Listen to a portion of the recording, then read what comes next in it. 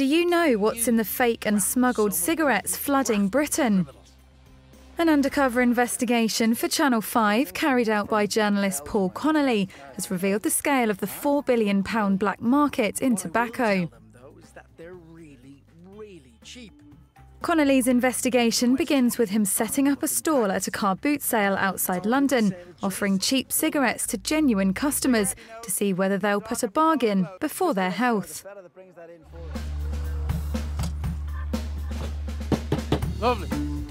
I'm filming a simple experiment.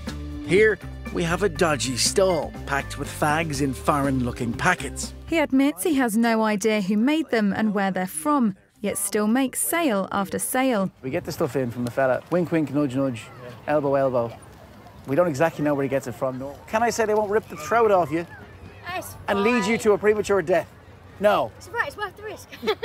Connolly discovers that once you know where to look and who to ask, illegal cigarettes are plentiful right across Britain. He gets hold of fake tobacco that's 10 times as dangerous as the genuine product, and reveals that some tobacco has dangerously high levels of the toxic metals cadmium and lead. If you're having a smoke, there's a 1 in 4 chance it's either smuggled or fake.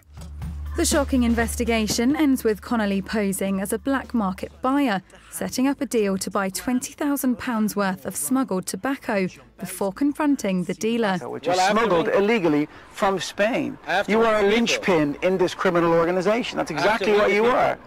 Black Market Britain Undercover Sting airs at 8 p.m. on Thursday on Channel 5.